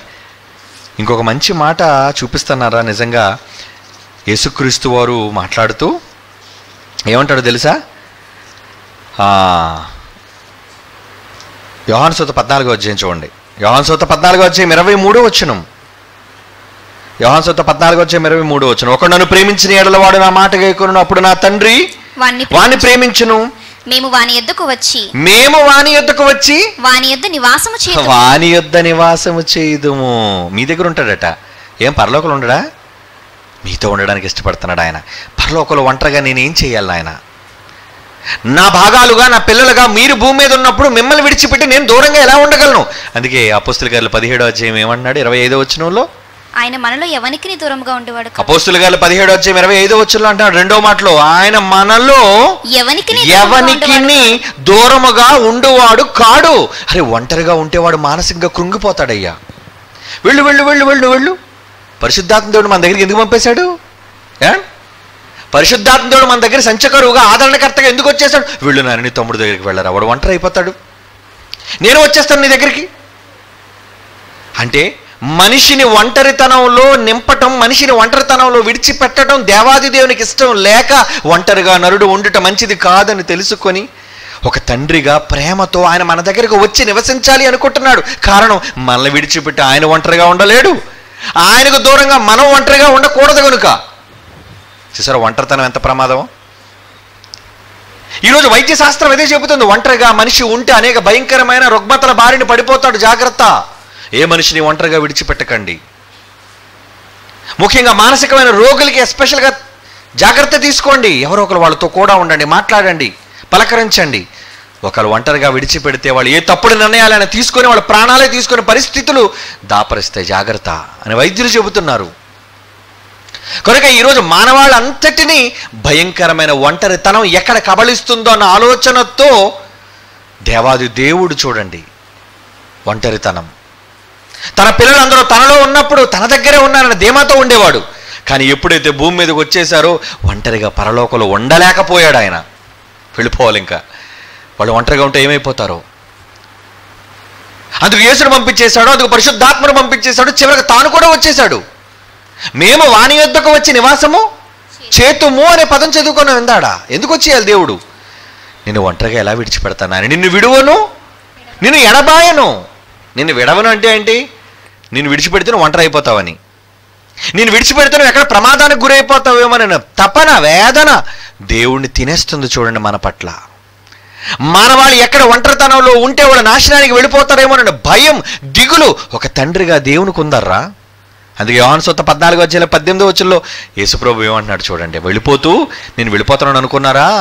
యోహాను సువార్త 14వ అధ్యాయం 18వ వచనం, మిమ్మల్ని అనాథలుగా విడువను. మిమ్మల్ని అనాథలుగా, అనాథలంటే ఒంటరి వాళ్ళు, ఎవరు లేని వాళ్ళు, తోడు లేని వాళ్ళు. మిమ్మల్ని అనాథలుగా విడువను, విడువను, మీ యొద్దకు వత్తును, మీ యొద్దకు వత్తును. ఏ మీరు ఒంటరిగా ఉండడం మంచిది కాదు నాయన. నరుడు ఒంటరిగా ఉండటం మంచిది కాదు. ఆ ఒంటరిగా నిన్ను విడిచిపెడితే నువ్వు ప్రమాదం బారిన పడతావు. ఒంటరిగా నేను ఉంటే ఆ బాధ నేను భరించలేను. ఏమంటే మనకి ఇష్టమైన వాళ్ళు దూరంగా ఉంటే మనం భరించగలమా చెప్పండి? ఎందుకు ప్రేసి ప్రియులు ఒకరిని చూసి ఒకరు ఉండలేకపోతున్నారు? వాళ్ళిద్దరి మధ్యన చిగురించిన ప్రేమ, అనురాగం వాళ్ళిద్దరిని దగ్గరకు లాగుతుంటుంది. నువ్వు ఎంత దూరం చేయి, వాళ్ళు దగ్గరే ఉండాలనుకుంటారు. అవసరమైతే ప్రపంచాన్ని ఎదిరించైనా ఒకటైపోవాలనుకుంటారు. కారణం, ఆ దూరాన్ని భరించలేరు. నీవు లేని ఒంటరితనం, చుట్టూ తల్లి ఉండొచ్చు, తండ్రి ఉండొచ్చు, అన్నీ ఉండొచ్చు, కానీ నేను ప్రేమించిన వాళ్ళు నా దగ్గర లేరనే ఒంటరితనం బాధిస్తుంటుంది వాళ్ళని. దేవుడు కూడా అంతేనండి. పరలోకంలో తన గర్భంలో మనమంతా ఉన్నప్పుడు నిజంగా మనిషిగా ఒంటరిగా ఉన్నాడేమో కానీ పిల్లలతో మనతో ఉన్నాడు ఆయన. కానీ ఎప్పుడైతే పిల్లల్ని కన్నాడో, భూమి మీదకి పిల్లలు వచ్చేసారో ఆయనకి నిజమైన ఒంటరితనం ప్రారంభమైందర్రా. తన పిల్లల మీద దిగులు ప్రారంభమైంది. ఇక తన పిల్లలు ఒంటరిగా మారిపోతారేమో అనేది మరొక దిగులు ప్రారంభమైంది. కనుక ఎలాగైనా తన పిల్లల్ని కాపాడుకోవాలి. ఒంటరితనంలో తన పిల్లల్ని ఎక్కడ అపవాది శత్రువు ఎత్తుకెళ్ళిపోద్దేమో అనే దిగులు. అందుకే మీ నిమిత్తము నేను చింతించుచున్నాను. అపవాది ఎక్కడ మిమ్మల్ని ఎత్తుకెళ్ళిపోద్దేమో, వాడు గర్జించే సింహంలా తిరుగుతున్నాడు కనుక మిమ్మల్ని కాపాడుకోవాలి నేను. తండ్రి మనసు చూడండి అర్రా. ఒంటరితనాన్ని బారిన తన పిల్లలు పడకూడదని ఆవేదన చూడండి అర్రా దేవునిది. మంచి మాట. యెషయా గ్రంథం 49వ అధ్యాయం 21వ వచనం చూడండి. యెషయా గ్రంథం 49వ అధ్యాయం 21. యెషయా గ్రంథం ప్రవక్త ద్వారా రాయిస్తున్నాడు. 49:21 ఆదరిస్తున్నాడు చూడండి. ఎలాంటి ఆదరణతో కూడిన మాటలు పలుకుతున్నాడు. అప్పుడు నీవు నేను నా పిల్లలను పోగొట్టుకున్నాను, సంతానహీనురాలను, ఒంటరినైపోయాను, ఇటు అటు తిరుగుచు పరదేశురాలిని కదా. వీరిని నా యందు కనినవాడెవడు? ఎవరు కన్నారు నా యందు వీళ్ళందరినీ? వీళ్ళు పెంచిన వాళ్ళు ఎవరు? నేను ఒంటరి కత్తెనై విడువబడితే నా చుట్టూ ఎవరు లేరు, అందరూ విడిచి వెళ్ళిపోయారు నన్ను. వీరెక్కడ ఉండిరి అని నీ మనసులో నీవు అనుకుంటావు కదా. ప్రభువు యెహోవా ఎలాగూ సెలవిచ్చుచున్నాడు. 22వ వచనం చూడండి. నేను జనముల తట్టు నా చెయ్యి ఎత్తుతున్నాను, జనముల తట్టు నా ధ్వజాన్ని ఎత్తుతున్నాను. వారిని కుమారులను రొమ్మున ఉంచుకొనుచున్నారు. నీ కుమార్తెలు వారి భుజముల మీద మోయబడతారు. ఏమండి అంటే నువ్వు బాధపడుతున్నావా? అందరూ విడిచి వెళ్ళిపోయారని దిగులు పడుతున్నావా? ఒంటరిని అయిపోయారని బాధపడుతున్నావా తల్లి? అందుకే చెప్తున్నా చూడండి, బాధపడద్దు. నువ్వు నిన్ను పాలిచ్చే దాదిగా వాళ్ళకి నియమిస్తాను, వాళ్ళకి ఏ లోటు లేకుండా నేను చూసుకుంటాను. అప్పుడు నేను యెహోవానని నా కొరకు కనిపెట్టుకుని వారు అవమానము నొందరు, వాళ్ళు ఒంటరిగా విడిచిపెట్టబడరు అని నువ్వు తెలుసుకోవాలి అమ్మా. ఏమండి మనతో చెప్తున్నాడండి ఈ మాట. నేను ఒంటరినైపోయాను, విడవబడ్డాను. లోన్లీనెస్, లీవ్ మీ అలోన్, నన్ను విడిచిపెట్టి వెళ్ళిపోండి. అలాగన్నప్పుడు సరే ఇదే మంచి అవకాశం, వదిలి వెళ్ళిపోదాం అనుకుంటారా? ఎప్పుడు విడిచిపెట్టుకుంటారు, తప్పు. వాళ్ళు అలాగ అంటారంతే, విడిచిపెట్టి వెళ్ళిపోయినారు. కానీ ఎప్పుడు మీ దృష్టి వాళ్ళ మీద ఉండాలి. ఒంటరిగా విడిచిపెట్టి వెళ్ళిపోమన్నారంటే ఏ తప్పుడు నిర్ణయం వీళ్ళు తీసుకుంటారు, ఏ ప్రమాదంలో వాళ్ళు ఉంటారు. అలా వెళ్ళిపోయే ఆలోచనలో ఏమండి ఏ గుండెపోటు వస్తే, ఏ అవసరమైతే, ఏ ప్రమాదం వస్తే నువ్వు చూడొద్దా? వాళ్ళు పట్టించుకోవద్దా? వాళ్ళ గురించి ఆలోచించొద్దా? ఏమండి ప్రేమ, వారి పట్ల నీ బాధ్యత కనుక నువ్వు వెళ్ళాలి, మాట్లాడాలి. డబ్బులు ఇవ్వటం కాదు, లేదంటే వాళ్ళకి ఏదో బట్టలు ఇవ్వటం కాదు, కానీ వాళ్ళ ఆదరంతో కూడిన మాటలతో పలకరింపు అవసరం. దేవుడు పలకరిస్తున్నాడు చూడండి. ఒంటరిని అయిపోవమ్మా, నువ్వు కంగారు పడక, నేను వచ్చాను కదా, నేను మాట్లాడతాను, నువ్వేం దిగులు పడదు. వాదార్పు చూస్తారు ఎలా చేస్తున్నాడు ఆయన. ఎప్పుడైతే ఒక మనిషి ఒంటరితనంగా ఫీల్ అవుతున్నాడో, అంటే ఇశ్రాయేలు జనాంగం కోసం చెబుతున్నాడు అండి రూపకాలంకారంగా ఇది. వాళ్ళు ఆదరించే మాటలు ఎంత చక్కగా చెబుతున్నాడు చూడండి. ఎప్పుడు కూడా ఎవరైనా ఇబ్బందిగా ఉంటే పక్కకు వెళ్ళి మంచి ఆదరణ మాటలు చెప్పాలి. గొడవ అయిన తర్వాత పక్కకి వెళ్ళి ఏమంటే 1కి 10 చెప్పకూడదు. మరలా చాలా మందిలో ఈ దుర్గుణం ఉంటుందండి. ఇద్దరి మధ్యన గొడవ అయింది అనుకోండి, పక్కన కూర్చుంటారండి, చేరుతారు. అమ్మలక్కలు కానివ్వండి, మగవాళ్ళు కానివ్వండి, ఇంకా అంతేనండి, ఎగదోస్తుంటారు. అలాగా చెప్పకూడవన్నీ చెప్పి చెప్పి చెప్పి ఇంకా టెన్షన్ మనిషికి. ముందు ఆ మనిషిని ఆ భయంకరమైన ప్రలోభంలోంచి బయటకు తీసుకొచ్చేయి, కాన్సెప్ట్ మార్చేయి, మానసికంగా వాళ్ళు బలవంతం చేయి, బలపరచు వాళ్ళందరినీ, మంచి మాటలు చెప్పు, ఆదరించు వాళ్ళని.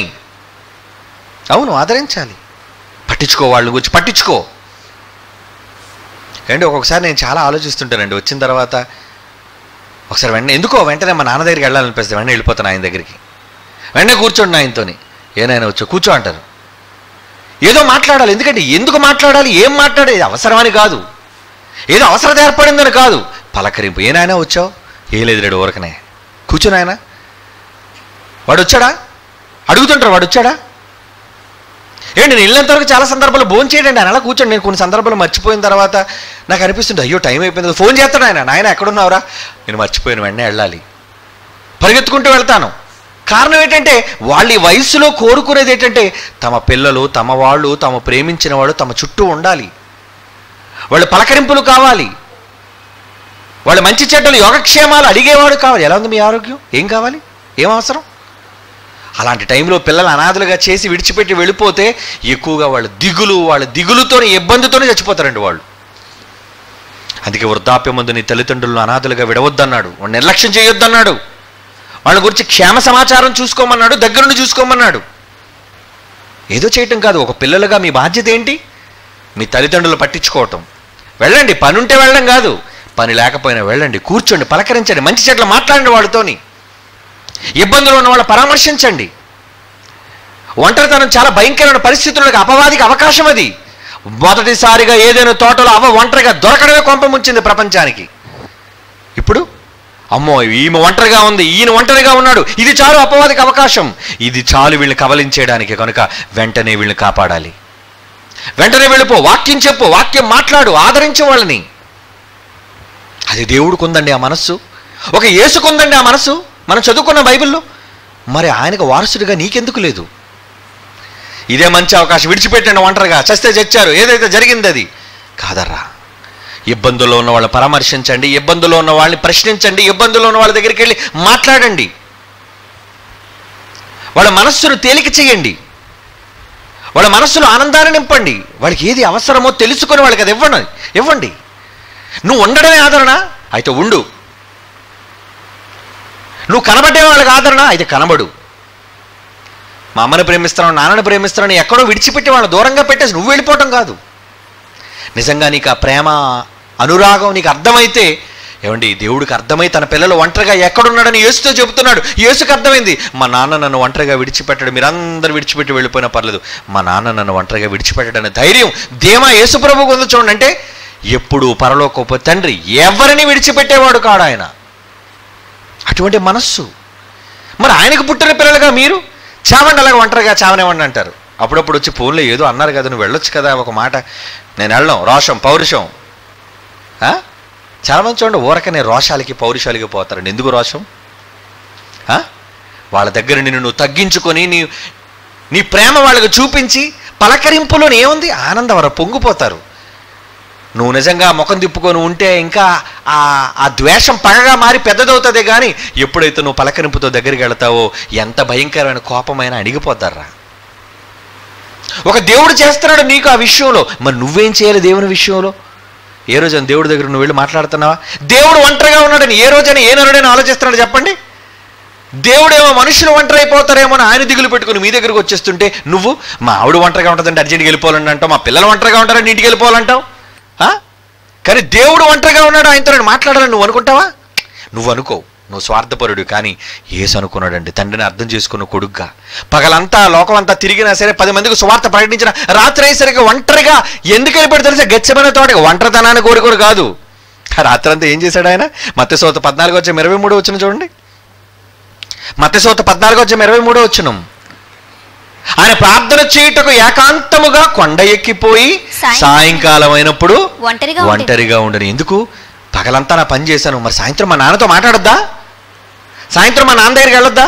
ఏమంటే మీరు నమ్మరంటే ప్రతిరోజు సాయంత్రం మా నాన్నగారి దగ్గరికి వెళ్ళిపోతాను. ఊర్లో ఉంటే సాయంత్రం 7 దాటింది. మీలో చాలామందికి తెలుసు, వచ్చేటప్పుడు నేను ఎప్పుడు ఆయన పక్కనే ఉంటాను. 7 నుంచి రాత్రి 10-11 వరకు ప్రతి సాయంత్రం నేను ఆయన దగ్గర ఉంటాను, ఆయన పడుకున్నంత వరకు. కారణం ఏంటో తెలుసా? వాళ్ళు మనతో ఉండేది చాలా కొద్ది కాలం. ఆ ఉండే కొద్ది కాలంలో మన ప్రేమను, మన అనురాగాన్ని వాళ్ళకి పంచాలి, మన పరామర్శింపు వాళ్ళకి కావాలి. అవునా కాదా? మరి యేసుప్రభు ఎందుకు వెళ్ళిపోయాడు? తండ్రి ఎక్కడ ఒంటరిగా ఫీల్ అవుతాడేమోనన్న బాధ. యేసుకు వచ్చి మా నాన్నతో మాట్లాడాలి, మా నాన్న దగ్గర నేను వెళ్ళాలి. వెళ్ళాడండి, మాట్లాడుతున్నాడు. ఆయన ప్రార్థన చేయటకు ఏకాంతముగా ప్రార్థనలు ఏం చేస్తున్నాడు? ఏంటి నాన్న విషయాలు, ఎలా ఉన్నావు నువ్వు? మాట్లాడడం అండి, పరామర్శించడం అండి, అదే ప్రార్థన. మరి నువ్వు చేస్తావు ప్రార్థన, నాకు ఒంట్లో బాగాలేదండి, ఇల్లు లేదండి, డబ్బు ఇవ్వదండి, ఎప్పుడు ఇవే అడుగుతారు. కానీ నాన్న నీకేం కావాలి, నీ అవసరతను నేను తీర్చాలి, ఇది లేదండి మనిషి ప్రార్థనలో. ఇప్పుడు చెప్పండి, ఈరోజు మనుషులు చేస్తున్న ప్రార్థనలోనే అర్థమే లేదు.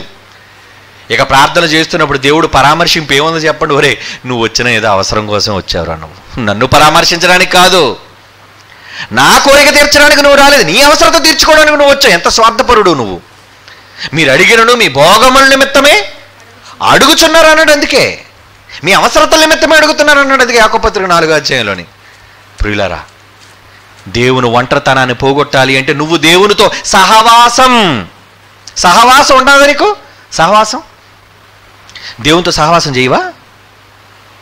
దేవునితో కలిసి ఉండాలని నువ్వు అనుకోవటం లేదా? దేవునితో కలిసి ఉండడం అంటే ఏంటో తెలుసా? సంఘంతో కలిసి ఉండటం. అందుకే యేసుక్రీస్తు వారు ఒక మంచి మాట బైబిల్లో రాయించారు చూడండి. అది పౌలు గారు రాస్తున్నారు, కొరింథీయులకు రాసిన మొదటి పత్రిక 1:9 చూడండి. ఇది ఏది అవసరమో ఈరోజు క్రైస్తవ్యం అదే మానేస్తుందర్రా. 1 కొరింథీ పత్రిక 1:9 మన ప్రభువైన యేసుక్రీస్తు అను తన కుమారుని సహవాసమునకు మిమ్మును పిలిచిన దేవుడు నమ్మదగిన వాడు. మిమ్మల్ని ఎందుకు పిలిచారట? ఎవరి దగ్గరికి వెళ్ళమన్నాడు? తన కుమారుని సహవాసం కలిసి ఉండండి. వెళ్ళండి, నా కొడుకు దగ్గరికి వెళ్ళండి, సహవాసంలో ఉండండి. ఏమండి సంఘంతో సహవాసంలో ఉన్నారా మీరు? కొంతమంది చూడండి మన దగ్గర ఉండడానికి ఇష్టపడండి. ఏంటి నేను ఒంటరిగా వెళ్ళిపోతానండి, నాకు ఎవరితో సంబంధం లేదండి, నా ఒంటరిగా నా పనేది నేను చేసుకుంటానండి. ఈ మాటలు మీరు వినే ఉంటారు. చాలామంది దొంగల నోటి వెంబడి వచ్చే దౌర్భాగ్యపు మాటలు. ఏంట్రా నువ్వు చేసే సేవ? అందరినీ విడిచిపోయి నువ్వు ఒక్కరిగా చేసే సేవ ఏంటి? దేవుడేమో అందరూ కలిసి ఉండాలి, అందరూ సహవాసం కలిగి ఉండాలి అని దేవుడు అంటుంటే, తన కుమారుని సహవాసమునకు మిమ్మును పిలిచిన దేవుడు. అంటే మీరందరూ ఎక్కడ ఉండాలట? ఎవరి సహవాసంలో ఉండాలట? అర్థమైందా మీకు ఆ మాట? మన ప్రభు అయిన యేసుక్రీస్తు అను తన కుమారుని సహవాసమునకు మిమ్మును పిలిచిన దేవుడు అంటున్నాడు. చూడండి, దేవుడు మిమ్మల్ని అందరూ ఎందుకు పిలిచాడు తెలుసా? మీరంతా సహవాసం కలిగిన వారై ఉండాలి. కోసం మిమ్మల్ని కలవాలేంటి? మీతో ఉండాలా? నేను మీతో కలిసి చేస్తేనే సేవ. నా సేవదు నేను ఒంటరిగా చేసుకుంటాను. ఒంటరి అన్న పదమే తప్పు. ఒంటరిగా ఉండడం మంచిది కాదు. అందరితో కలు. ఎవరు నీకు వేరుగా ఉన్నవారు కారయ్య. నీ సోదరులు వాళ్ళంతా, నీ తండ్రి లాంటి వాళ్ళంతా, నీకోసం ఎదురు చూస్తున్న వాళ్ళు. నువ్వు ఇంకేమనుకుంటున్నావో? నీకైతే ప్రేమ లేదు, స్వార్థపరుడిగా పోయావు. కానీ నిజంగా నీకోసం ఎదురు చూస్తున్న వాళ్ళు నిండు మనసులతో ఉన్నారనే సంగతి ఏమండి ఈరోజు ఒంటరిగా పోయిన వాళ్ళందరికీ తెలుసా? ఎందుకర్రా దేవుని మనసుని అర్థం చేసుకోలేకపోతున్నారు? తన సహవాసానికి పిలిచాడండి, పిలిచాడు. ఆ దినము సమీపించిన చూచిన కొలది మిమ్మల్ని ఏం చేయమన్నాడు? సమాజముగా కూడుట. మనకి ఎక్కడ ఉంచండి? హెబ్రీ పత్రిక అనుకుంటాను. హెబ్రీలకు రాసిన పత్రిక 10వ అధ్యాయమా? హెబ్రీలకు రాసిన పత్రిక చూడండి, ఆ మాట అవసరం. 10వ అధ్యాయం 25వ వచనం. హెబ్రీలకు రాసిన పత్రిక 10వ అధ్యాయం 25వ వచనం ఏమంటున్నాడు అక్కడ? కొందరు మానుకుంటున్నారు. ఎందుకు? నువ్వు అందరితో సహవాసంలో ఉండడం నీకు ఇష్టం లేదు. ఏమంటే నాకు ఇష్టం లేదండి, ఒంటరిగా నా పని నేను చేసుకుంటానండి. ఒంటరిగా నీ పన్ను చేసుకుంటావా? తప్పుడు మాట. అందుకే ఏమంటున్నాడు చూడండి, కొందరు మానుకొనుచున్నట్టుగా సమాజముగా కూడుట మానక ఒకనినొకడు హెచ్చరించుకొనుచు. ఆ దినము సమీపించడం. నీ అంతం రావచ్చు, లోకాంతం రావచ్చు. ఆ రోజు సమీపించడం నువ్వు చూసిన కొలది మరి ఎక్కువగా అలాగూ చేయొచ్చు అంటున్నాడు. చూడండి, ప్రేమ చూపండారా, మంచి పనులు చేయండారా, ఒకరినొకడు పురుకొల్పుకోండి. ఒకరి మీద ఒకడు పోటీలు చెప్పుకోవడం కాదు. నువ్వు వెళ్ళిపోతున్నా, పద నేను వచ్చేస్తాను నీతో పాటు. అది కాదురా ప్రేమ అంటే. కలిసి ఉండటం, ఓర్చుకోవటం, భరించటం, తాళటం. నువ్వు ప్రేమ కోసం చెప్తావే, ప్రేమ అన్నిటిని ఓర్చుకును, భరించును, తాళును, సహించును. మరి ఎందుకు నేను ఒకటి ఓర్చుకోలేకపోతున్నావు? తిడతారండి ఆయన. తిడితే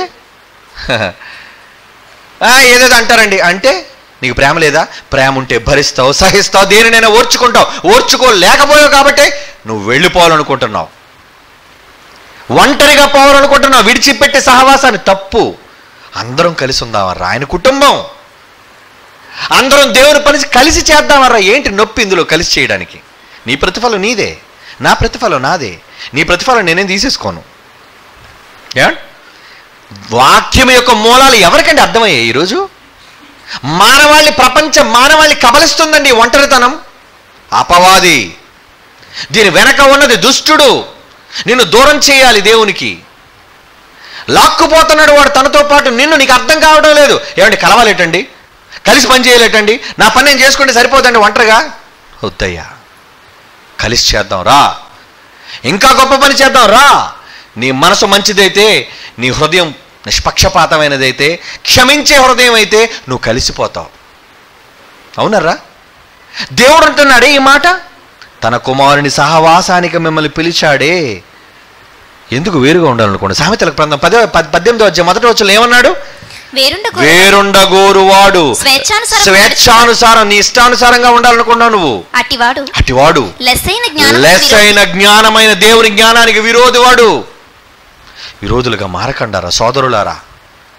ఎవరో ఏవో అన్నారని, ఎవరో ఏదో చెప్పారని అనవసరంగా దేవుని యొక్క మనస్సును మీరు గాయపరచకండి. దేవుని మనస్సుని మీరు విడిచిపెట్టి నిజంగా దేవుడు ఒంటరివానిగా చేశారు మీరు. ఏమిటి, తన పిల్లలు వెళ్ళిపోతే ఆయన బాధపడ్డా? 99 గొర్రెలు ఉన్నాయండి ఆయన దగ్గర. 99 గొర్రెలు ఉన్నాయి. కానీ 99ని విడిచిపెట్టి దేనికోసం వెళ్ళాడు ఆయన? ఒక్క తప్పిపోయిన గొర్రె, ఒక్క గొర్రె తప్పిపోయిందండి. వెళ్ళిపోయింది. ఆ గొర్రె ఒంటరిగా ఉండిపోయింది. దాన్ని నేను వెతకాలి, దాన్ని నేను సంపాదించాలి. అది దొరికినప్పుడు అమ్మయ్య సంతోషం, నాకు దొరికేసింది. అది ఒంటరిగా లేదు. ఏ సింహం వస్తుందో, ఏ పులి వస్తుందో, ఏ తోడేలు వస్తుందో నేను ఎత్తుకెళ్ళిపోవడానికి దిగులు. దేవుడికి లేదా నీకోసం దిగులు? వేరుండగోలు వాళ్ళ కోసం దేవుడికి దిగులు లేదా? ఒంటరిగా ఉండిపోవాలనుకునే వాళ్ళ కోసం దేవుడికి దిగులు లేదనుకుంటున్నారా? ఏం జ్ఞానం అర్థమవుతుందర్రా? సత్యం అని చెప్పుకొని అసత్యం వైపు వెళ్ళిపోతూ సత్యాన్ని సమాధి చేస్తున్నారు ఈరోజు. మేల్కోండి, మనోనేత్రాలు వెలిగించుకోండి, దేవునితో సహవాసం కలిగిన ఉండండి. ఒంటరితనాన్ని దేవుడు కూడా భరించలేడర్రా. మీరు వెళ్ళిపోతే దేవుడు సహించలేడర్రా. సహవాసానికి పిలుస్తున్నాడు, రా రా రా నా కొడుకు దగ్గరికి వచ్చాయి, నా కొడుకు దగ్గరికి వచ్చాయి, ఆయనతో పాటు మీరంతా కలిసి ఉండండి, ఆ దినము సమీపించడం చూచిన కొరది మరీ ఎక్కువగా అలా కలిసి ఉండండి అని చెబుతున్నాడు దేవుడు. ఈవిడ దేవుని మనసులోంచి వచ్చే ఈ వేదనకరమైన మాటలు అర్థమవుతుందా ఈరోజు మానవ సమాజానికి? ఒక మనిషి ఒంటరిగా ఉంటే డిప్రెషన్లోకి వెళ్ళిపోతాడనే సంగతి మీకు కనీస జ్ఞానం ఉందే? ఏమిటి ఒంటరిగా విడిచిపెట్టకండి డిప్రెషన్లోకి వెళ్ళిపోతాడు ఆయన మాట్లాడండి, ఏదోటి చెప్పండి, బలపరచండి అంటారు. మరి నీ దేవుడు ఆయన డిప్రెషన్లోకి వెళ్ళడా నువ్వు లేకపోతే? ఆయన బలహీనుడు అయిపోవడం అనుకుంటున్నావా? వేదన ఆయన తినేదనుకుంటున్నావా? నీకోసం చింత ఆయనకి లేదనుకుంటున్నావా? ఎందుకయ్యా కబళించబడుతున్నావు? ఒంటరితనం చేత కబళించబడుతున్నావు, జాగ్రత్త. వద్దు, దేవుడు కోరుకుంటున్నాడు నిన్ను ఎప్పుడు సహవాసాన్ని విడిచిపెట్టి వెళ్ళొద్దు, ఎప్పుడు దేవుని ప్రేమను కాదనుకుని దూరం పోవద్దు. వెళితే వెళ్ళావు, మరలా తిరిగి నీ ప్రేమను సవరించుకొని వచ్చేయి, కలిసుండు, కలిసి పనిచేయి. అలాగని ఎవరెవరికి బానిసలు కారు కదా, కలిసినంత మాత్రాన బానిస?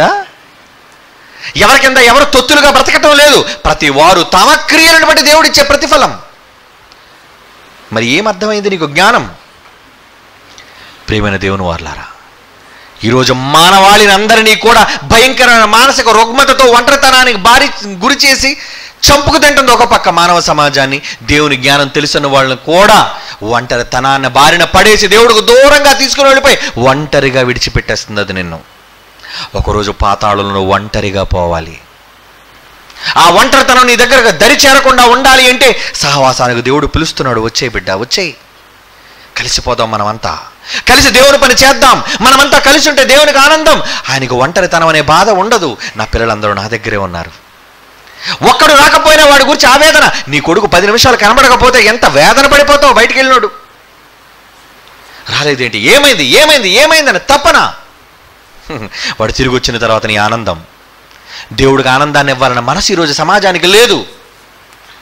ఎంతసేపు ఒంటరిగా ఉండడానికి ఇష్టపడాలనుకుంటున్నావా? అది మంచి నిర్ణయం కాదు సోదరా. ఎన్నో సందర్భాల్లో బైబిల్లో దేవుడే ఒంటరి వారిని చూచి నిన్ను అనాథులుగా విడవని, నీ దగ్గరే ఉంటాను, నిన్ను ఆదరిస్తానని యేసు పలికిన మాటలు కానివ్వండి, దేవుడు అంటున్న మాటలు కానివ్వండి, భక్తులు చెబుతున్న మాటలు కానీ, ఇవన్నీ విన్నప్పుడు మనం ఏం అర్థం చేసుకోవాలి చెప్పండి? కనుక ఈ ఒంటరితనాన్న బారిన ఒకవేళ మీరు పడడానికి సిద్ధంగా ఉన్నారేమో చూసుకోండి, జాగ్రత్త. అపవాది పిలుస్తుందిరా. 4 ఎద్దులు ఒక దగ్గర ఉన్నప్పుడు సింహం ఏం చేసింది? అమ్మో, కొమ్ములతో పొడి చేస్తుంది కనుక ఒక్కొక్క ఎద్దును ఒంటరిగా పిలిచిందట, ఒంటరిగా రా. అప్పుడు ఏం చేయగలదు అది? చిన్నప్పుడు మనం నేర్చుకున్న కథ చచ్చిపోయింది, చంపుకు తినేసింది. నీ ఒంటరితనం నిన్ను కబలిస్తుంది, జాగ్రత్త. అందుకే దేవుని సహవాసంలో, దేవుని సన్నిధిలో ఉండి దేవుని ఒంటరితనాన్ని పోగొడుతూ, ఎందుకంటే నువ్వు ఉండి దూరంగా ఉంటే నువ్వు ఆయన ఒంటరివాడే, అందరూ ఉన్నా లేనివాడే, వెళ్ళిపోయిన వాళ్ళకి వచ్చి ఎప్పుడు దిగులు పడుతున్నవాడే ఆయన. ఆ ఒంటరితనాన్ని ఆయనకు మిగల్చొద్దు, కలిసి ఉండి దేవుని సహవాసంలో ఉండి 10 మందిని కలుపుకొని పోయిన వాళ్ళు కూడా తన దేవుని దగ్గరికి దరి చేరేవాడుగా నువ్వు మారు. తీసుకురా. యేసు ఎందుకు వచ్చాడు ఈ లోకానికి? నశించిపోయిన దానిని వెదకి రక్షించడానికి మనిషి కుమారుడు వచ్చాడు. చివరిగా చూడండి ఆ మాట ఎక్కడుందో. నశించిపోయిన దాన్ని వెదకి రక్షించడానికి యేసు వచ్చాడు. దేవుడు ఏదైతే పోగొట్టుకున్నాడో తిరిగి దేవుడికి అది ఇవ్వాలి. అదండి తండ్రి మనస్సు, అదండి యేసు మనస్సు. మరి ఈరోజు నువ్వు ఏం సేవ చేస్తున్నావు? దేవుడు దేన్నైతే పోగొట్టుకున్నాడో, తన పిల్లలైన వాడిని ఎంతమంది అయితే దూరం చేసుకున్నాడో, దూరం చేసుకున్న వాళ్ళని కాపాడాలి అన్న మనస్సు నీకుందా? రక్షించి దేవుని దగ్గర, దేవా ఇదిగో వీళ్ళు తీసుకొచ్చానయ్యా, దూరం అయిపోయిన వీళ్ళు తీసుకొచ్చాను నీ దగ్గరికి, దూరం అయిపోయిన వీళ్ళు తీసుకొచ్చారు ప్రభువా. నిజంగా వెళ్ళిపోయిన వాళ్ళు తిరిగి వస్తే దేవునికి కలిగే ఆనందం, తప్పిపోయాడు చచ్చిపోయాడు అనుకుని నీ కొడుకు తిరిగి వస్తే నీకు ఎంత ఆనందం. ఆ ఆనందం దేవునికి నువ్వు ఇవ్వలేవా? ప్రయత్నం చేయి. దేవుని ఒంటరితనాన్ని పోగొట్టు, నీ ఒంటరితనాన్ని పోగొట్టు. ఎవడు ఒంటరిగా ఉన్నా సాతాను కబలిస్తాదేమో, జాగ్రత్తతో వెళ్ళు, వాళ్ళతో మాట్లాడు, వాళ్ళని బలపరచు, వాళ్ళ ఒంటరితనాన్ని పోగొట్టు. లేదా ఒంటరితనాన్ని బారిన పడిపోతారు. అందుకే చివరిగా ఎక్కడుందా మాట? లూకాసు వార్త 19వ అధ్యాయం 10వ వచనం. లూకాసు వార్త 19వ అధ్యాయం 10వ వచనం చివరిగా చదవండి, ముగించుకుందాం. నశించిన దానిని వెదకి రక్షించడానికి మనిషి కుమారుడు వచ్చాడండి. ఎందుకు పంపాడు దేవుడు? యేసుని ఎందుకు పంపాడు? యేసు ఎందుకు వచ్చాడు? యేసు ఎందుకు చావలసి వచ్చింది? నశించిన దాన్ని కాపాడడానికి. మరి ఈరోజు నువ్వెందుకు వచ్చావు? నశించిపోతున్న మానవ సమాజాన్ని కాపాడవా? ప్రేమతో గెలు, ప్రేమతో వాళ్ళు రక్షించు. మన పలాసలో జరిగిన మీటింగ్లకు పోలీసులు అన్నారు మూసేయమంటారు వాళ్ళందరినీ, ఎవరెవరైతే చెప్పులతో కొట్టారో ఎవరైతే ధర్నాలు చేశారో మూసేస్తాం చెప్పండి అన్నాడు ఎస్పీ. కానీ మమ్మల్ని అడిగారు, మేమేమో తెలుసా, వద్దర్రా ఎవరిని అరెస్టులు వద్దు, మాకు సభలకు అంతరాయం జరగకుండా చూడండి చాలు, పోలీసులు వాళ్ళ మీద కేసులు పెట్టకండి. అలా ఒకవేళ నిజంగా ఇప్పుడు దొరికింది కదా అవకాశం, లోనేసేయండి చెప్పుతో కొడతారని అంటే వాళ్ళ దేవుడి దగ్గరికి వచ్చి ఉండేవాళ్ళ, మన ప్రేమను తెలుసుకునేవాళ్ళ? లేదండి. కానీ ఈరోజు వాళ్ళని క్షమించమని మనమే కోరుకున్నాం పబ్లిక్గా. నిజంగా తండ్రి గారు అన్న మాట వాళ్ళు అడగకుండానే మొదటి రోజే పేర్లు పలికి ఆయన అన్నాడండి, నాయన మీకెవరికి నేను శత్రువుని కాదయ్యా, ఒకళ్ళు నా వల్లే నేను పొరపాటు జరుగుంటే బాధ కలిగి ఉంటే నన్ను క్షమించండి అని 2 చేతులు ఎత్తాడండి ఆ పెద్ద ఆయన. దానికి కరిగిపోయాడండి, వచ్చేసాడు, వేదిక మీదకి వచ్చేసాడు, కౌగులించేసుకున్నాడు. అవన్నీ మీరు చూశారు. ప్రేమతో దేనినైనా సాధించగలమేమో కానీ కక్షలతో, కార్పణ్యాలతో, వివాదాలతో చేయలేమర్రా. ఇది బైబిల్ నీతి. కనుక దేవుని ఒంటరితనాన్ని పోగొట్టాలి అంటే ఈరోజు మానవాళిని అపవాది భయంకరమైన ఒంటరితనంతో కబళించడానికి చూస్తుంది. అందుకు మనమంతా మన వాళ్ళని కాపాడుకోవాలి. కాపాడదాం.